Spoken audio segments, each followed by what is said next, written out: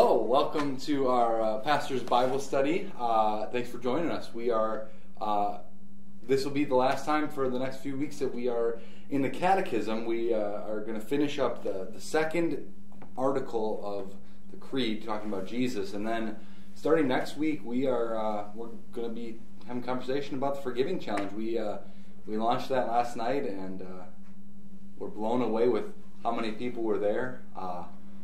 It was a great Wednesday night. Yeah.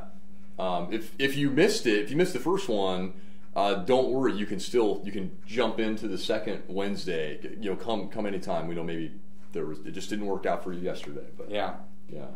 God was like, "Oh, your expectations are here. I'm going to show you just how I'm working and just far exceed your expectations." Yeah. So it was a great start to this Forgiving Challenge, but that's not what we're here to talk about today. We're still here to talk about Jesus. Not that we're going to stop talking about him. Yeah, I don't know how you can leave Jesus out of the forgiving theme. Exactly. But today, we're going to the Creed again. Yeah, and this will be the third part of the second article. Keep those straight. Not confusing at all. Yeah, and this is kind of closing out the article focusing on God the Son, Jesus. And, when I look here, if you have this catechism, we're starting on page 188. If you don't have this catechism, we're in the second article. But the central thought here at the bottom, I just think, does fit well with the Forgiving Challenge. It says, with this goes more in depth on the second article and says, as Christians, we confess that our salvation and our happiness rests on Jesus our Lord. He set us free to live under His care and serve Him and others. Now, why might this tie into the Forgiving Challenge? The latest edition of Guess What Pastor is Thinking. How does this? Well, I mean, I'm going to pick out the word free. Because that is going to be an ongoing theme. We are forgiven, to be freed from our sin, our guilt, our shame. And I think one of the ways that I was always taught is, we're freed from those things and we're freed for other things. Part of which is we're freed for then to forgive one another, but we're also freed for, living, under Christ in His kingdom, serving Him. It just kind of unlocks all of our life once we know Jesus as our Lord and Savior, once we know He's taken our sins away. You are correct. Ding, ding, ding, ding. Yeah, and I don't know about you, but I always feel, not that I thought that this Forgiving Challenge was kind of like going off in its own route, but I always feel more validated and just like confident in something when we're talking about the Forgiving Challenge, but here it's tying back into, what our identity is in Jesus. It's not just, God's story does not just have like one, it's not like a show where you follow these main characters and these main characters and these main characters, but all these things are connected. To be forgiven is to be freed from our sins and to be freed to serve God and to serve others. All these things connect. And so that just is affirming for me when, going through different topics in the Bible, to know that they're not just all kind of one-offs, but that they all tie into the story of God's redemptive work in creation. You could say, and people have said this before, man, the Bible sure is repetitive. And I think you would say, well, yes, it is, but there is a variety in the way that like the story is told, a variety in expressions of God's grace to us. But I always appreciate the one-liner that the Bible Project uses to describe what the Bible is. The Bible Project is the resources that we use for the Read Scripture Challenge. It says the Bible is a unified story that leads to Jesus. And like you could say the end point is Jesus, but it's like also Jesus all along the way too. Yeah. Kind of like you're saying. Yeah, it's just you are confronted, impacted by God's grace and His love all the way through. Yeah, so this question 176, talking more about freedom, the question is, for what purpose has Christ freed me from sin, death, and the devil? You know, I briefly mentioned it in my overview, kind of kicking off the forgiving challenge in my sermon, that is, going through the acronym for SCARS, but as you know, we are going to find out, we found out starting yesterday that, you know, the SCARS, starting with S, everything starts with sin. And so here, sin, death, and devil, they're kind of like, I don't know, brother and sister, like they're very closely related. You know, those are the big three, the enemies that we and Jesus fight against. Sin, death, and the devil. So what is the purpose that Christ has freed us from those things? Yeah, I mean, the answer here is he did all this to be my Lord. We talked about that in a previous episode, so to speak. What does it mean for Jesus to be our Lord? You know, what does it mean for us to be like children of God? I think I like how the phrasing is here. It says, it explains like what does it mean for Jesus to be my Lord? It means that I might live with Him and for Him in peace and joy now and forever. You know, so now and forever. Right? Sometimes I think, you know, we ground our hope about these things so much like in the future that we forget about the now. You know, it's kind of like the forever starts now for the Christian. You know, it's like once you're in a relationship with God, and there is a sense in which like eternal life, like we have it, we're already living it now. It's going to be different, you know, after this world, you know, after this present life. But it's not like living for Jesus, you know, freed and forgiven, has to be put on hold until some other time frame.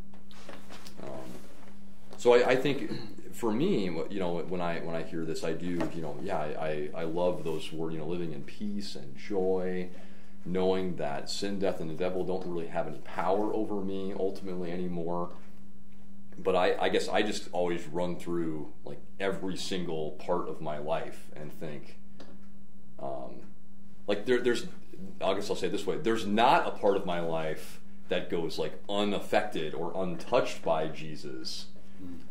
And so I guess I have to constantly remind myself about that and take stock of like, well, how can I truly live like Jesus is my Lord? How can I truly live set free from these things in this area, in this area, in this area? And it's kind of overwhelming sometimes, but it also is a joyful new life of freedom.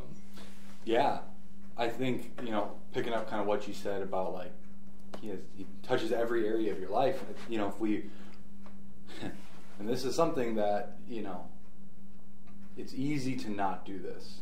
It's much more comfortable to not think about it this way, but as Christians we're called to think, okay, if Jesus is Lord, how does it affect everything? Like, how does it affect what I watch on TV? How does it affect how much I use my phone? How much does it affect, you know, what I'm putting into my body? You know, like if we really think about everything kind of going back to our identity in Christ, you know, well, if I see my body as, you know, something that is a gift from God and is a temple of the Holy Spirit, like I'm maybe gonna not eat those bacon cheeseburgers every night, you know, like that's... Yeah, probably not every night. Yeah, it's a little bit absurd. That's kind of what I did in college, though, to be honest. I don't think God holds college life against us. No, I'm just kidding. There's a lot of things that we look back and like... There is a verse, I can't remember what psalm it is, but there's a line where the psalmist writes, like, forgive me for the sins of my youth. Yeah. I think that applies there. Yeah. Yeah, but like, you know, how much I spend on my phone, you know, like what does God want me to be doing with my time? And then you know, you could say, are you treating it as an idol? And you know, just when you stop and think about everything, again, it can make us very uncomfortable because we realize we're probably missing the mark of how God wants us to be living. But if Jesus is Lord, He has something to say about everything. Yeah, and not just the kind of like the negative, like the don't do these things, but then also the positive, like this is what you are called to do too. Yeah, absolutely. Yeah. Next question is, what does it mean that I confess that I belong to Christ? We talk about that.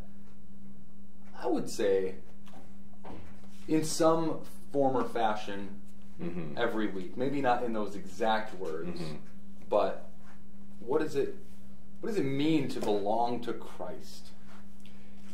I think that I feel like in today's world, it's kind of loaded language a little bit, just like that I would belong to, that I would be His, something like that. I don't know if that, maybe for some people, if that kind of like raises an eyebrow.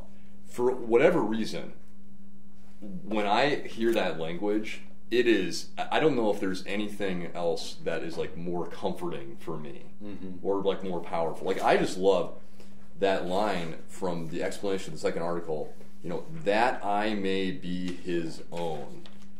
I like get goosebumps saying that and thinking about it, and I can't exactly explain why with my words, but it is so powerful to think that like I belong to Christ. I think for me it's also just a reinforcement of my baptismal identity.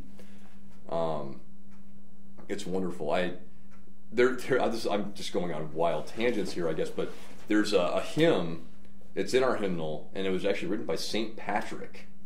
It's called "I Bind Unto Myself Today," and then it goes on, "The strong name of the Trinity," and like it's this like baptismal remembrance hymn, and I love it, and I just feel like it's reinforcing like this is my identity, like I belong to Father, Son, and Holy Spirit.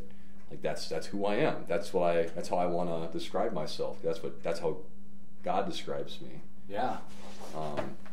And there's just all kinds of applications for that.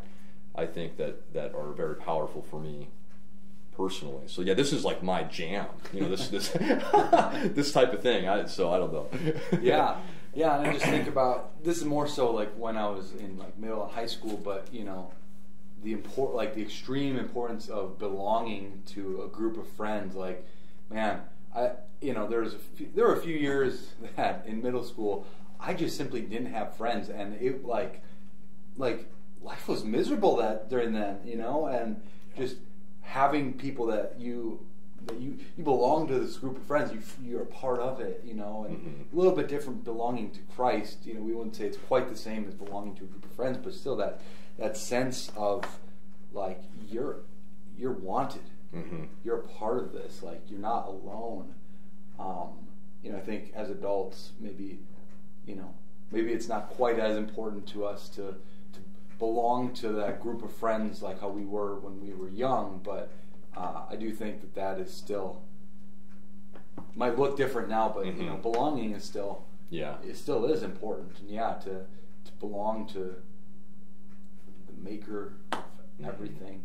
I think it is a basic human need. Yeah, like you're saying, kind of take maybe a different shape when you're 7 or 12 as it does when you're like 42 or something, but it is important, and I think we do.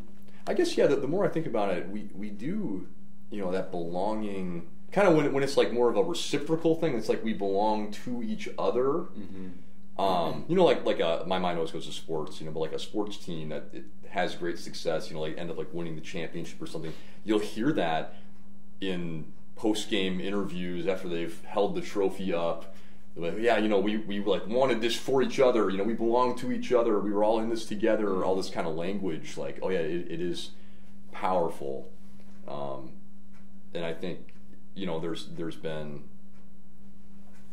people will talk sometimes about. There's some quote, I can't remember who said it. It's probably somebody really awesome that said it, but it's like we all belong to Christ, And it's like, you know, we have Christ, but then we also have each other. We belong to each other. It's like everyone who's in the body of Christ belongs to Jesus and belongs to one another too. Yeah.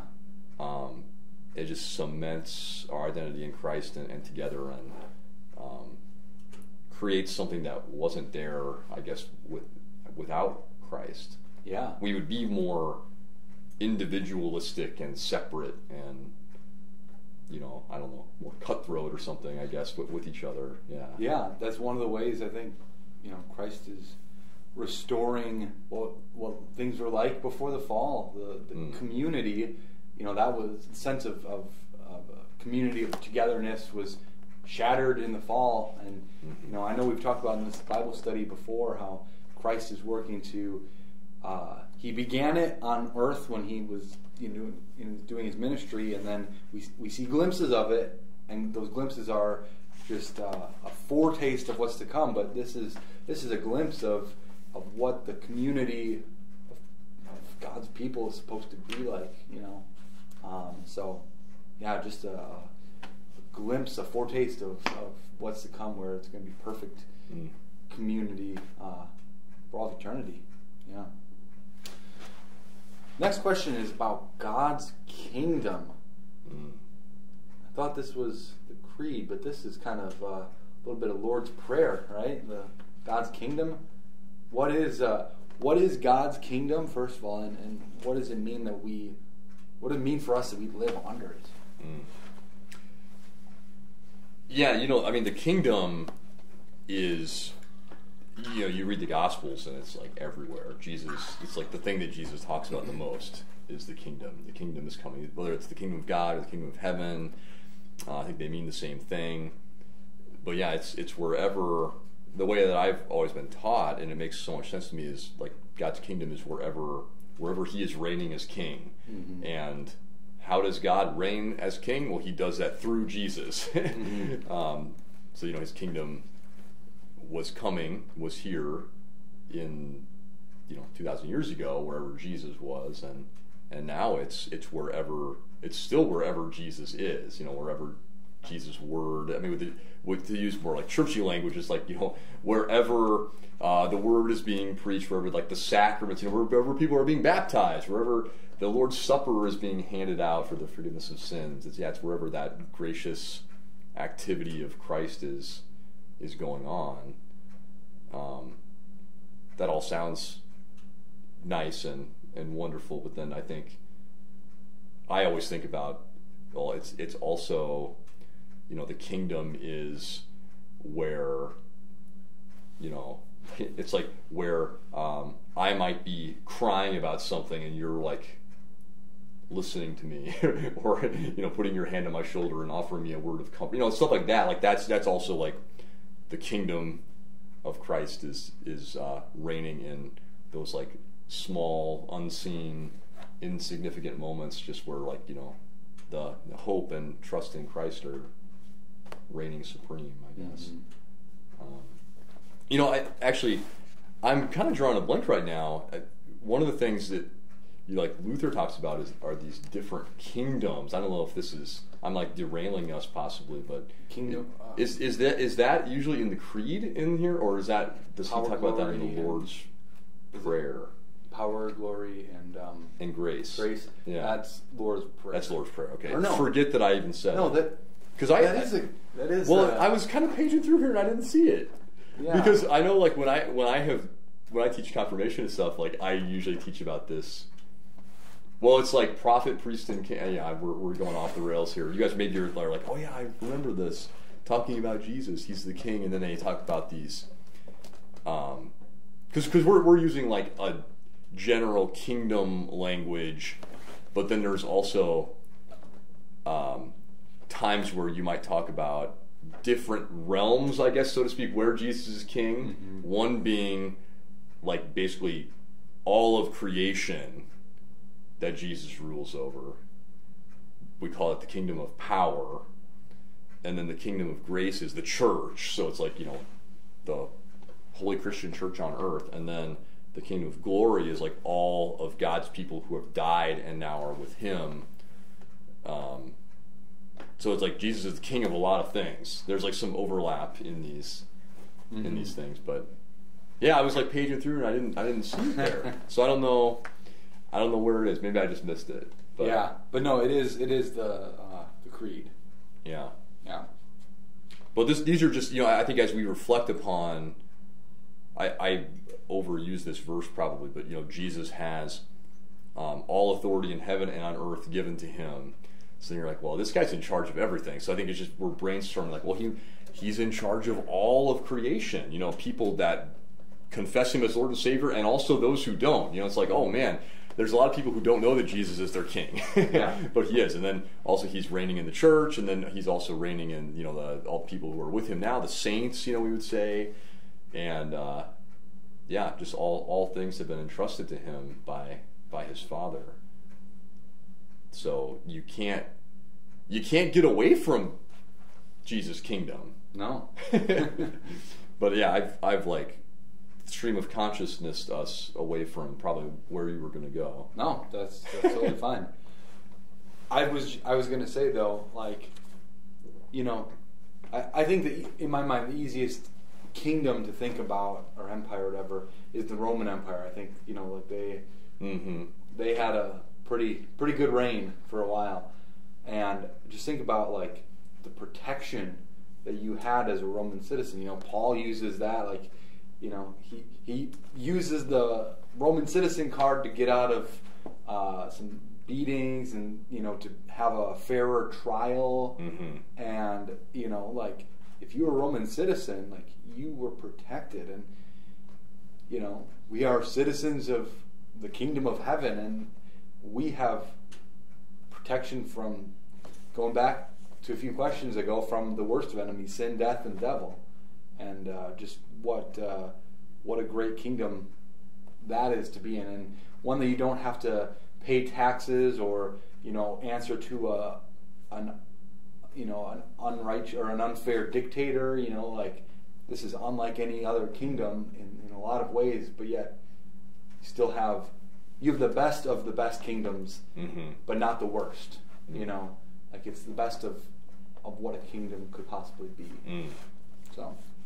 Yeah, and just that you will get justice under this king, and pastors like to play around with that, like God's justice, because technically God's justice would be executed on us, like by destroying us. But we get the justice because the king himself took the punishment for us. So it's like we don't have to worry now that there's going to be a day in the future when they're going to change their minds, or there's going to be someone else in charge and they're going to change what the verdict is or something. Yeah, we can rest that's all been taken care of. Yeah, and like you said, it's just this gracious kingdom. So the next question talks about serving God, serving Jesus in everlasting righteousness, innocence, and blessedness. So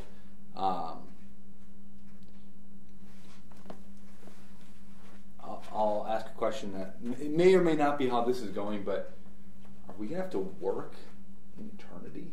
I hope so. I'm going to be bored. But isn't work a bad thing? Well, it depends. No, I think it's like anything, right? You have to go back to the Garden of Eden. Adam and Eve have work to do. They're tending the garden. They're taking care of all the animals. We don't know exactly what that entails, but they're like stewards of all that God has created. And then in my reading of it, it only becomes attached to negativity once sin enters the world. Yeah. Like obviously the big one, we read it yesterday at the noon service. It's like, oh yeah, you got to go work the field, but you're gonna have to, through your blood, sweat, and tears, get some corn or some grain or some fruit to come out of this ground. It's going to be, some years there's going to be famine and pestilence, and despite your best efforts, and you're just going to have to work yourself to the bone to to get this ground to yield, whereas before we just kind of, whoop, here, wow, we've got another bumper crop again today, you know. But yeah, I think work, you know, a lot of people, I don't know, anecdotally it seems like most people tend to complain more about their work than they say that they like it.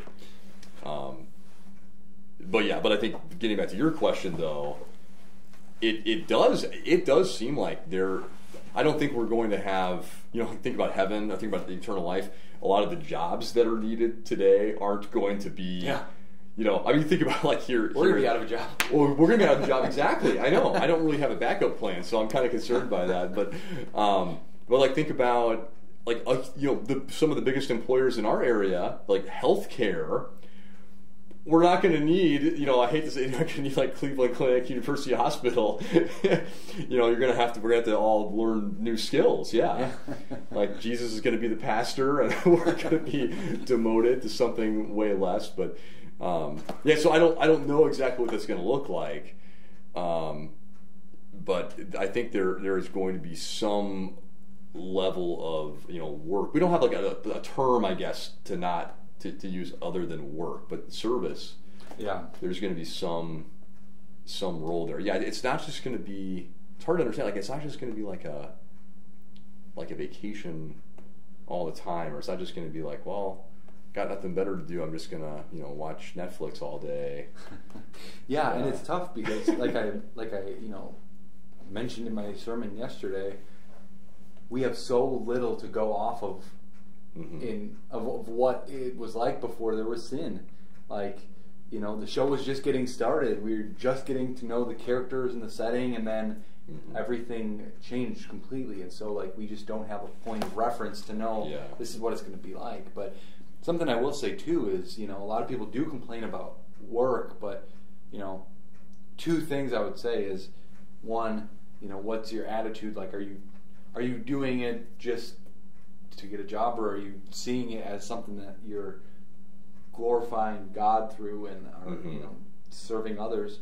And two, you know, maybe if you hate your job, maybe you should look for a different one, because, you know, like, I think I'm gonna guess that there have been times in everybody's life where they have like really enjoyed their job, and you know, if not, I'm sorry, but you know, I think like work is not a bad thing. Like when that purpose that God has for us aligns with our passion, you know, it's doing something we enjoy. Work can be a beautiful thing, and it's, you know, work has a lot of bad connotations with it, I think. But when that cross section of God's purpose and our enjoyment and our gifts and abilities line up, it is a great thing. And, you know, when you see fruit that serves others, and you know, it's you're excited to go do your job and stuff like that. And so, kind of two different directions, thinking about eternity and thinking about now. But I think they very closely tie together. Well, I think that's, you know, work is inherently good. It's a good thing. Service, work, whatever, however you want to say it. It's like you've alluded to, it's the other factors of the sinful world that combine, that maybe do like take away the joy, or just like, you know, you never for a variety of reasons you might never find quite your niche. And we could talk about this for a whole hour if we wanted to, but I think that's what everyone is looking forward to again about eternity is, I will be in perfect sync and communion with God, and he'll be, you know, whatever it's going to look like in eternity, he's going to be like utilizing me in his service, like in the exact right way. I think it happens to definitely a minority of people in this life where we're like, oh, this is the perfect spot for me to be in. And if it does happen, it like is short-lived because something else goes wrong. You know, it's like for those of you football fans, there's a player named Cordero Patterson. He was very very athletic player, but he bounced around. He was on like 6 different teams. Nobody could learn how to use him. And then he went to the Atlanta Falcons, and they figured out how to use him and he had success. Mm-hmm. And it was like he was put in the right situation with his abilities that he had, and there was a fruit that was yielded, and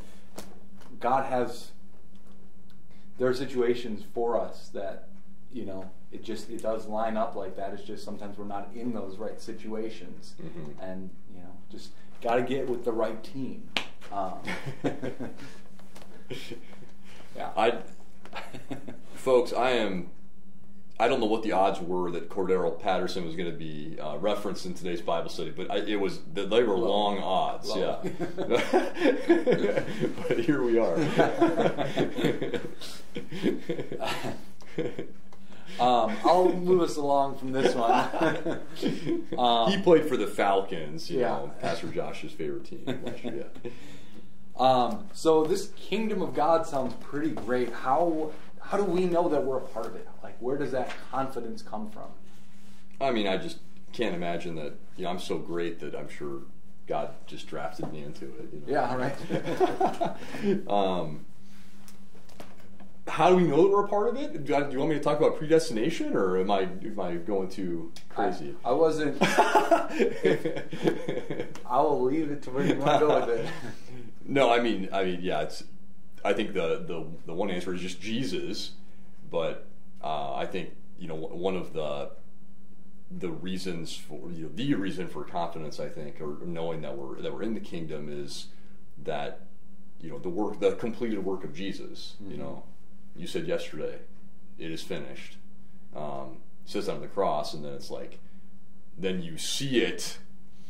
You see the reality then as he walks out of the grave. Mm-hmm. I kind of feel like this is not biblical, but I kind of feel like Jesus, kind of walks out of the grave. No one's around. He's like, okay, now it's really finished. And he kind of walks off and goes and hides and waits for Mary Magdalene to, No. This is like fan fiction. Yeah, this is what's the word? Non-canonical. Yeah. This definitely. Yeah, and just thinking about God's kingdom being where God rules and reigns, in the hearts of believers, and I just think tying it back to the sacraments too, that God gave us the sacraments because He knew that we are fickle humans who needed to be reminded of His love and grace towards us, and that's why He gave us these things that we can touch, we can feel, we can see, taste, smell. We can perceive with our senses, and it's a physical reminder. Yeah, kind of like the scars of Jesus were a physical reminder for Thomas. Yeah. Just of our standing in the kingdom of God, and so, yeah, it's the short answer though. It is Jesus, and it has nothing to do with us. Mm-hmm. Like you were joking about it. It's not that we are such a. You're just trying to derail me now. It's not that we're such a great citizen. We're not. We were pretty crummy citizens. We needed to be taught how to be good citizens. Following after Jesus. It's only by the work of Jesus that we are in His kingdom. Yeah. So. Well, yeah, I think I was these two words, secure and insecure, were kind of bouncing around in my head. Sometimes I think ultimately, we want to be secure in our faith in Christ, but then sometimes I think we'll use the term sometimes this person is secure in their sin. It's like I'm kind of willingly sinning, and I feel secure or just kind of defiant a little bit toward God. And so then I have to hear the law, I have to confess my sins to then be like, oh no, now I feel kind of insecure that I have failed and I'm not worthy of being in the kingdom. And that's where, like you're saying, these reminders, the absolution that we hear, the Lord's Supper, remembering my baptism, seeing the risen Jesus with the scars and everything, it's like, okay, then it makes me secure again. But yeah, I mean I get insecure, yeah, as a Christian, because I am made aware again and again of the enormity of my sin, and I know the things that I think that no one else hears, and I'm like, oh, this is like the type of person that I am, and I need the grace of God. I need to be reminded of that every single day. So yeah, I think we can never. This is going to kind of sound kind of a tangent, but I was thinking the other day, I was like, yeah, because I think we all have maybe certain Bible passages that bring us a lot of comfort and security in Christ, not security in ourselves, but in Christ. I was thinking, yeah, I want to have like a list of, like if I'm on my deathbed, what do I want my pastor or my family like to just be reading to me from the Bible? Like, oh yeah, play me the hits again. Play me some Romans 8. Play me some Psalm 23. That was on my list. But yeah, play me some, John 11, 25 and 20. Just those are, you can never hear those things enough. I think to just reinforce, oh, it's all Jesus. That's what I'm His own. I'm gonna live under Him and in His kingdom forever. Yeah. Yeah. Kind of going off of something you said earlier. It was interesting last night at my small group. We were talking about just how talking about the forgiveness, the living free, and how sometimes, especially as people who are lifelong Christians, we fixate, our minds might fixate more on the thing that we say almost every week: I, a poor miserable sinner. And it's a balance of confessing our sins, being honest with God for our sins, but also receiving that forgiveness, right? Like, it is important to understand both, but what gets the final word, and that, that's kind of what this forgiving challenge is, one of the main focuses. But that security, we need to be reminded of it, for as much as we need to be reminded that we're sinful and that we need forgiveness, we need to be reminded, and thank God for His body and blood that are that very real reminder of, even if you don't feel forgiven, here's the proof that you are. Yeah. Take and take and drink. Yeah. And because emotion, I forget who the quote is from, but emotions can make terrible masters, and we all have emotions, and we can all feel a certain way about our failures, but at the end of the day, take and eat, take and drink. You're forgiven. Yeah. Well, I think, and that's what, as we're getting into the forgiving challenge, I think that goes into part of it. It's like, I have trouble forgiving myself, or it's like, well, I know factually that like Jesus died for my sins, but I don't feel that way. Exactly. And so I think it's exploring, well, why don't I feel that way? Because if I don't, I mean, it might just be I'm allowing Satan to just beat me up over my sins, or it might be just some kind of a blockage where we are, I guess, doubting God's grace, at least for me. Because I think we do that. That's like the one of the points is I would say something different to you. Like you and I could do the same sin. I'd be like, oh, Pastor, you're forgiven. But then I would drive home and feel like, oh, I don't know about me though. Like just for whatever reason. Yeah. So those emotions can be like, we know it. Like it matters what God says, what God thinks about us, but it can cause a lot of inner turmoil and doubt, and Satan can feed on that. So that's what we're hoping and praying that through this challenge and through the study of God's Word and all of its forms, that He will just strengthen and deepen that reliance on Jesus. That's what Lent is all about. Yeah. Wait, so it's not just about making you feel bad?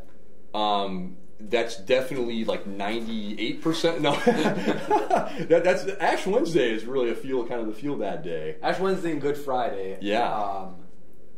I wouldn't say that's the purpose, but if you don't walk away feeling a little bit bad, I think something was missed. Yeah. Well,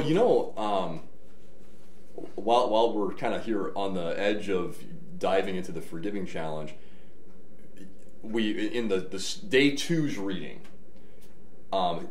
Pastor Zender talks about this conversation that he had with this man who had been going to his church for a few months, and like he was going to leave the church because of the practice of confessing your sins.